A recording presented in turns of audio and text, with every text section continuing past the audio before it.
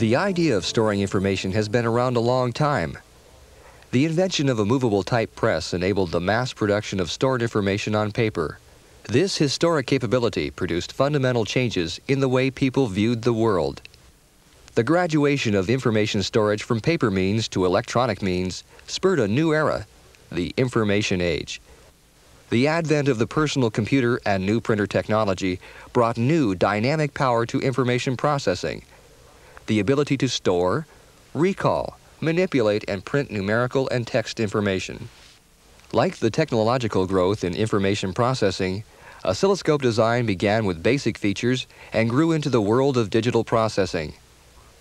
When first introduced, analog oscilloscopes offered views of electronic events never seen before. And as technology changed, various methods became available to store signals displayed on analog scopes. The introduction of Polaroid land cameras that could be attached to the oscilloscope meant that photographic records could be made of displayed signals.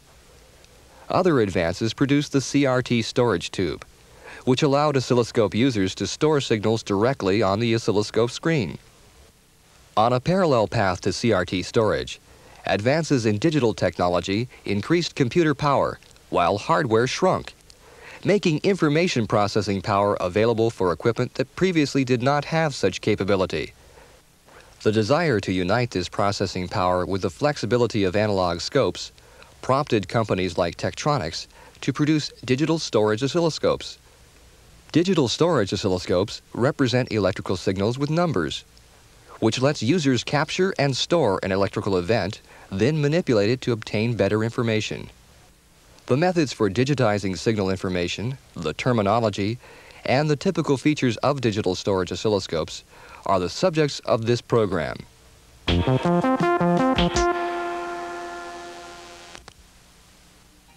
A digital storage oscilloscope, or DSO for short, can be broken down into functional blocks. An input amplifier similar to those used in analog scopes, the vertical section, which includes an analog to digital converter that changes the analog signal into numbers, a microprocessor that controls scope functions, a memory for storing the signal numbers, and an output digital to analog converter, which reconverts the signal numbers into analog signals for the vertical output amplifier. An analog trigger block triggers the horizontal section, which includes a precise digital time base and a digital to analog converter, which changes the time base output to an analog signal. This signal, in turn, drives the analog horizontal output amplifier.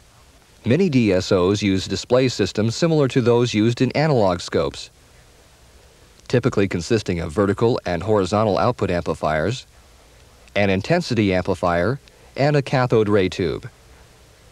Other DSOs use vertical raster scan displays. The most important difference between a digital storage oscilloscope and an analog oscilloscope is that a digital scope changes analog signals into numbers. This process is called analog to digital conversion, or A to D for short. To display the stored numbers, the reverse process, called D to A conversion, translates these numbers back into the electrical signals required to produce a display. Once a signal has been converted to numerical data, the values are stored in a memory. This information can be output to a display for immediate viewing, stored in another internal memory, or transferred to an external device. This could include devices such as a disk drive for long-term storage, a computer for more information processing, a hard copy device like a plotter or printer, or a combination of all these devices. That's a brief hardware overview of a digital storage oscilloscope. Unlike a typical analog scope, which is best understood by examining the function of each block, A digital storage oscilloscope is best understood by embracing the concepts behind the hardware. So in this program, we will concentrate on the techniques used to capture, process, and view electrical signals.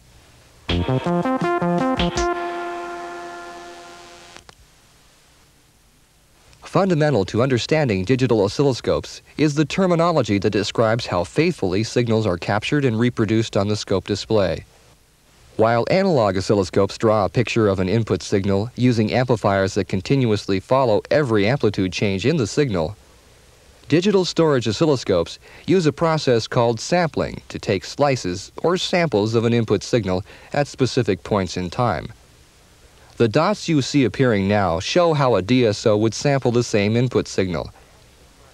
In actual practice, these samples would be taken much closer than shown, say 50 to 100 times closer, but the idea is that the samples are taken at very specific times.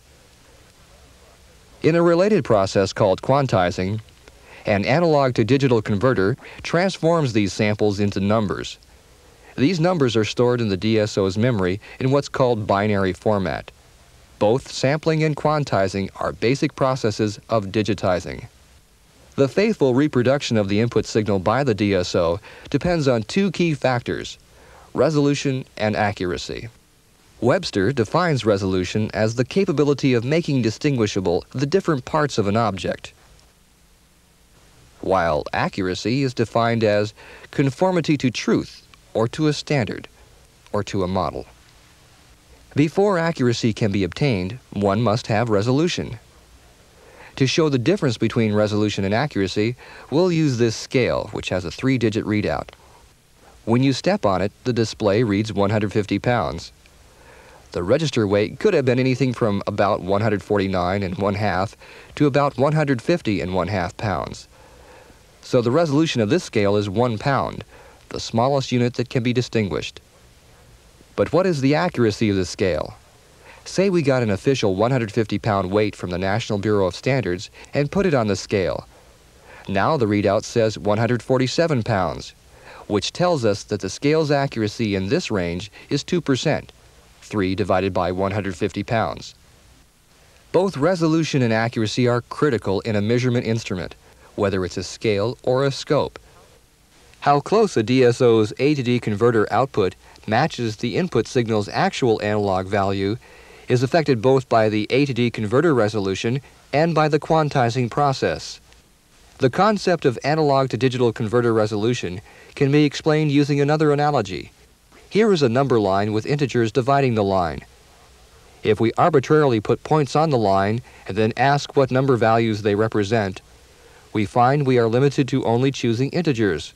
For points like A and B, which are very close to integer values, that doesn't present too much of a problem. But for point C, the choice is less obvious. Point C is a little more than halfway between 4 and 5. So what number should we assign to C, a 4 or a 5? If we use numbers other than integers, we improve our ability to describe the value of C.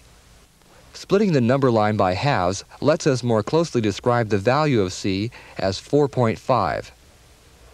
If we split the number line by tenths rather than halves, we would describe point C as closer to 4.6. By adding more numbers to the number line, we essentially increased our ability to describe the value of points on the line. How closely we can describe a point value is essentially the concept of resolution. The analog to digital converter quantizes amplitude values of the input signal at specific points in time. Like the number line analogy, an A to D converter has limited resolution.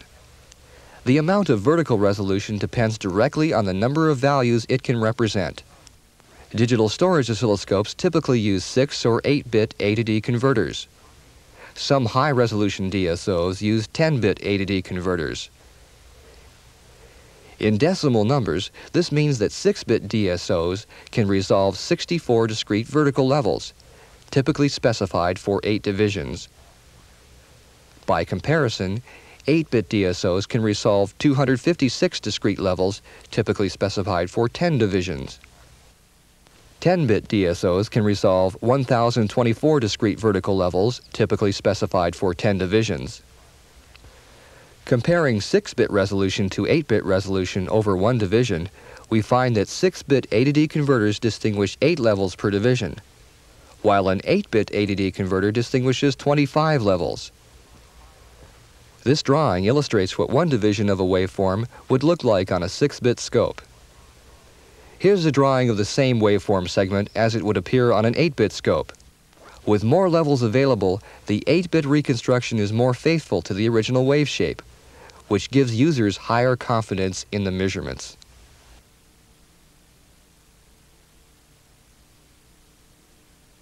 The major limiting factors for vertical accuracy in DSOs are the accuracy and linearity of the analog input amplifier, the A-to-D converter, and the analog vertical output amplifier.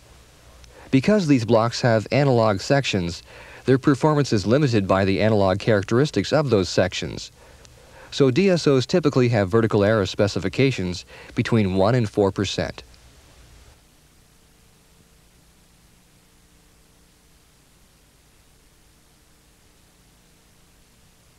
The major factor affecting horizontal resolution is the record length. Record length is the total number of acquired samples per stored waveform. A DSO may be able to display all or only a part of the total number of samples in the record. For example, a digital scope with a record length of 512 samples may display 512 points horizontally. On the other hand, another DSO with a record length of 4,096 points may only display 1,024 points horizontally. DSOs like this provide some means for viewing different parts of the record. For instance, scrolling. A typical record length for DSOs is between 512 and 4,096 points.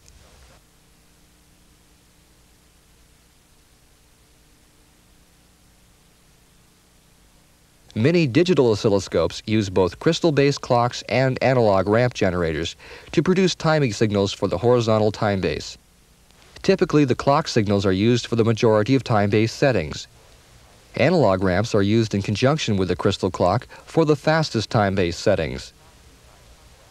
So the horizontal accuracy of a DSO is determined both by the accuracy of the crystal clock and analog ramp generator, and in some cases, the CRT linearity and accuracy. The accuracy of measurements made on DSOs is greatly improved with digital cursor measurements. Measurement calculations are not made on the displayed waveform, but instead the microprocessor performs these calculations on sample point data stored in the scope memory.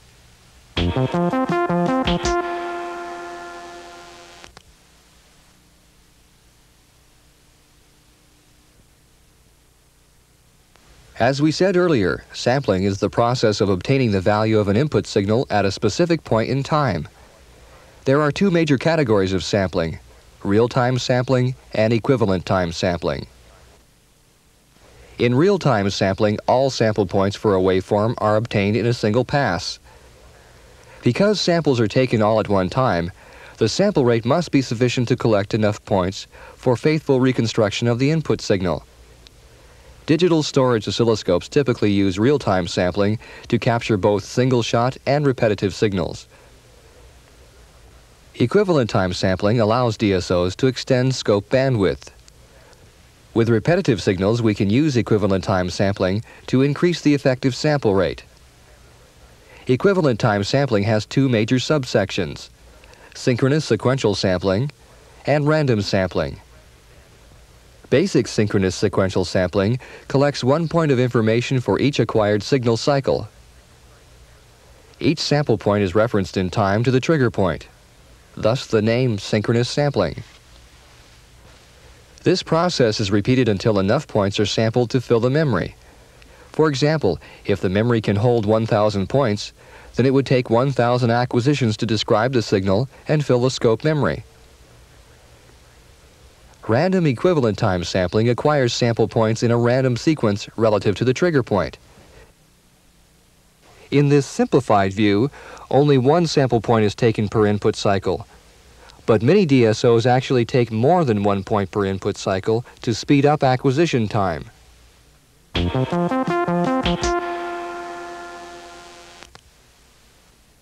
A DSO's stated sample rate refers to the scope's maximum sample rate. To maintain the same number of displayed points, the actual sample rate of a DSO changes based on the sweep speed setting. At slow sweep speeds, the sample rate is significantly reduced from the scope's stated maximum sample rate. Let's see how this works. We'll assume the DSO has a 1,000-point record, and enough samples will be taken to fill the record. If the time base is set to 1 second per division, the full screen equals 10 seconds. 10 seconds divided by 1,000 points equals 0.01 seconds. This is the time between sample points. The actual sample rate is 1 divided by 0.01, which equals 100 samples per second. The sample rate at this sweep speed would be the same for a DSO specified as a 20 megasamples per second scope or a 100 megasamples per second scope. Compared to these specified sample rates, 100 samples per second is significantly lower.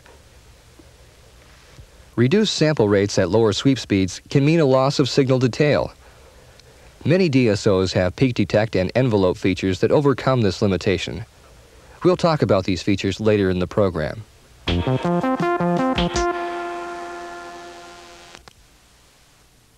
Aliasing is a term that describes what happens when a DSO digitizes an input signal with an effective sample rate that's too low.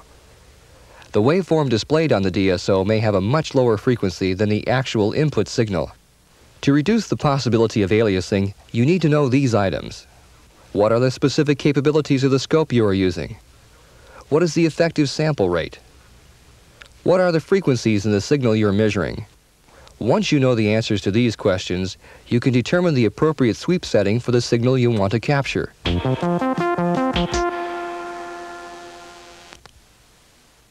After a waveform has been digitized and stored in the oscilloscope memory, there are several different methods for reconstructing the waveform on the display.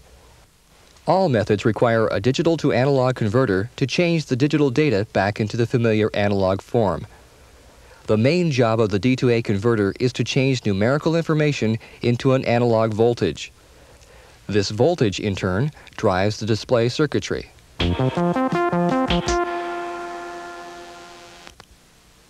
Seeing what happened before or after a particular signal event occurs can be essential when designing or troubleshooting electronic devices. Sometimes the circuit glitches just before the desired event occurs, causing problems in following circuits. Or the signal's leading edge doesn't have the proper shape or rise time. Or a circuit may take too long to settle after generating one signal event, or begin generating the next signal event too soon. In any of these examples, a digital storage oscilloscope provides the option of viewing the waveform before or after the trigger point. By selecting a pre-trigger display, we can view any events that occur before the start of the signal, and also view all of the leading edge of the signal. For viewing events that happen after a signal event, we can select a post-trigger display.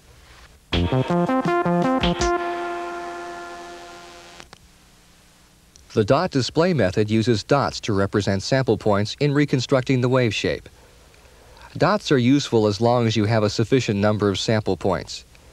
For instance, these few points provide little pattern indication. But when we add more dots, the wave shape becomes more apparent. Generally, 20 to 25 dots or samples per cycle are required to provide a good display. One of the problems with dot displays is that as the frequency of the input signal increases with respect to the digitizing rate, fewer dots will be available to form the waveform. This can lead to a problem called perceptual aliasing. Perceptual aliasing means that what you see displayed may not be the true picture of what a signal actually looks like. When you look at a series of unconnected dots, you begin seeing familiar patterns in the dots. For example, you might see a pattern in these dots representing several sine waves laid over the top of one another. But in reality, these dots actually represent sample points for a waveform that looks like this. So essentially, perceptual aliasing is an optical illusion.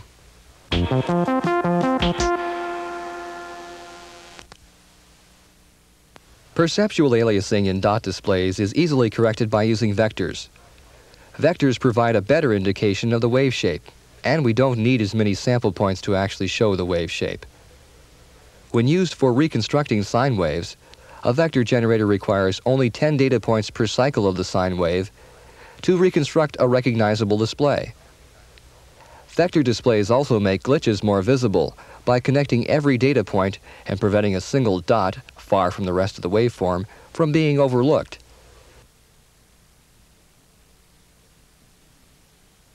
One sine wave reconstruction method uses a circuit called an interpolator. Sine interpolators provide very accurate representations of the original signal, as long as no aliasing occurred when the signal was acquired. And because this type of interpolator is designed specifically for sine waves, an accurate reconstruction can be made with very few data points.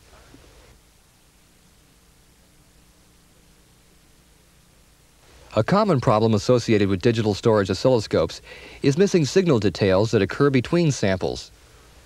A DSO's sample rate is the major limitation in capturing narrow glitches or noise spikes. To guarantee the acquisition of a sample somewhere on the glitch must be wider than the sample interval. If it's narrower, then it probably won't be sampled. As discussed earlier, a typical digital storage oscilloscope uses the specified maximum sampling rate only at the fastest time-based settings. The sample rate decreases significantly at slower time-based settings. In the Tektronix 2230, the peak detect mode avoids missing signal details by always sampling at 10 megasamples per second. This means the 2230 can capture signal details as narrow as 100 nanoseconds. The Tech 2430A uses a different approach to capturing narrow signal detail. The 2430A uses an analog peak detection circuit prior to the A-to-D converter. This circuit continuously follows the signals between samples. Then peak values are held long enough to be sampled during the next A-to-D cycle. Using this technique, the 2430A can trap glitches as narrow as 2 nanoseconds and hold them for sampling.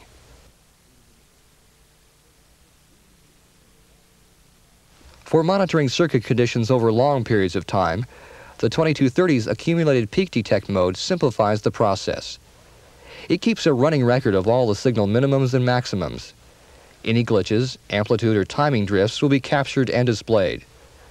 So the scope can monitor events unattended for minutes or hours, displaying the stored differences for evaluation when you return.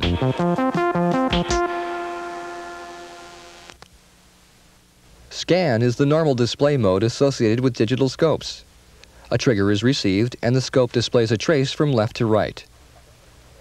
Another display format is similar to an electronic chart recorder. This method, known as roll mode, usually is used on slower sweep speeds. This mode disables triggers, so signal data is continuously acquired and displayed. The waveform display scrolls from right to left, across the CRT with the latest samples appearing at the right edge of the CRT. Scan-roll scan is a single sweep mode. The scope scans from left to right to the selected pre-trigger point. Then the display rolls right to left. When a trigger occurs, the scope scans the rest of the waveform to fill in the record. Freezing pre-trigger information as well as the waveform allows you to see what caused the scope to trigger.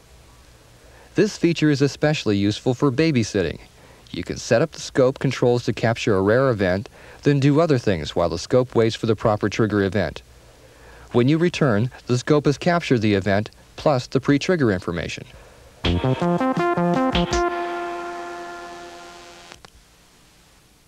Although the noise accompanying a signal may be what you want to examine, many times you will only want to examine the characteristics of the signal.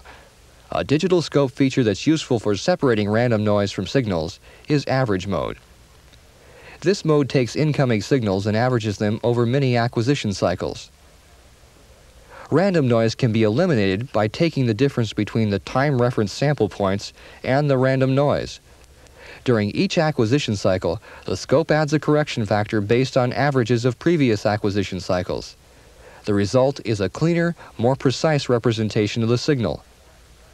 More precise because averaging increases the resolution of the measurement if the average result has more digits of resolution in memory than the A-to-D converter. In other words, the resolution of the displayed signal can exceed the specified resolution of the A-to-D converter. For example, when using averaging with an 8-bit A-to-D converter, the measurement approaches 12 bits of resolution.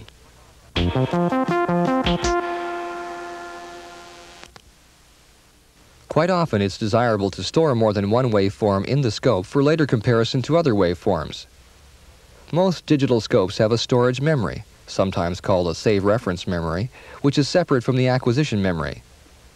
Waveforms can be transferred to the storage memory and retained for as long as desired.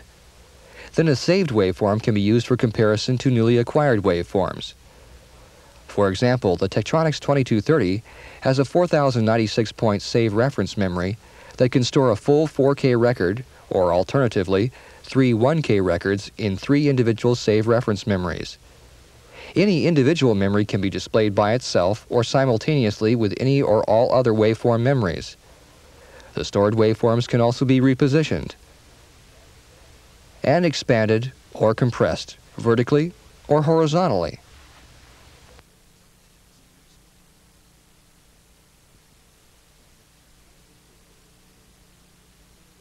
Some digital storage scopes have memory that retains data even when the main power is turned off.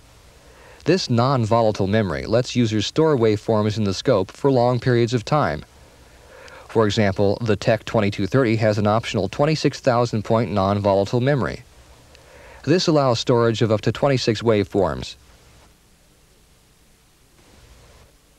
An interesting use of this feature is to store waveforms at a remote location and return to a main location to compare the stored waveforms to a known reference.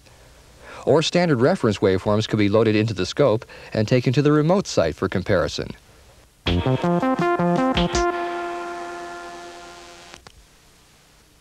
One of the most impressive things about digital scopes is the capability to output waveform data to external devices, such as hard copy units and computers.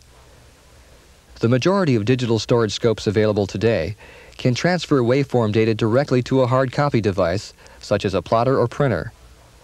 A printer or plotter provide large-size printouts of waveforms, which can include the CRT graticule and readout information. These printouts can be used for immediate analysis or for archiving purposes.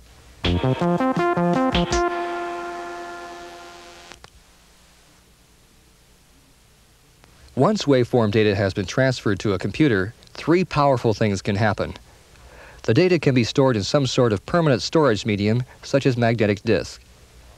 The data can also be manipulated mathematically by any number of software programs. Previously stored, manipulated, or mathematically generated data can be transferred back to the scope. The capability of storing unlimited numbers of waveforms provides a convenient way to build a library of waveforms. By directly transferring the waveform data to the computer, users save the time previously taken up inputting the data by more tedious means. And depending on the software and the computer, hundreds of thousands of calculations can be processed in minutes.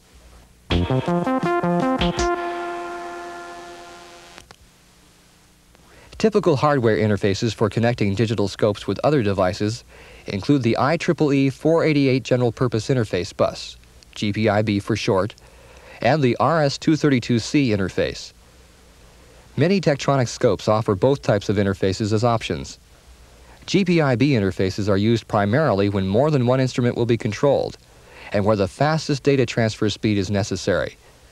Cable length is limited in GPIB systems, so the scope has to be close to the computer. On the other hand, the RS-232C interface allows transfer of data over long distances. So a scope could be remotely located and still be able to transfer data to the computer. By using a modem connected to the RS-232C, waveform data can be transferred over telephone lines. RS-232C interfaces are also used to connect scopes to computers and hard copy units that do not have GPIB interfaces. Digital storage oscilloscopes provide a whole new set of signal processing capabilities. The key to utilizing their full power lies in your grasping the fundamentals of DSO terminology and features.